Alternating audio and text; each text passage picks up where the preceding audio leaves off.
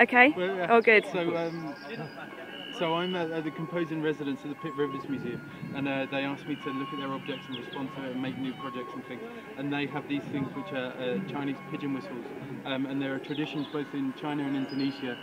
These are basically worn on the tails of pigeons during flight, and the wind blows across it as the wind that's created by the flight, and it creates a beautiful music overhead. So I've been working with, this is Pigeon Pete, and we've been working together. These are our Birmingham Roller pigeons. We'll be flying 15 birds today, each of which will be wearing one of these small whistles which I've made out of recycled plastic. This is a film pot cut down, lolly sticks, and a bit of a Christaberg record. Best thing he's ever done, I think.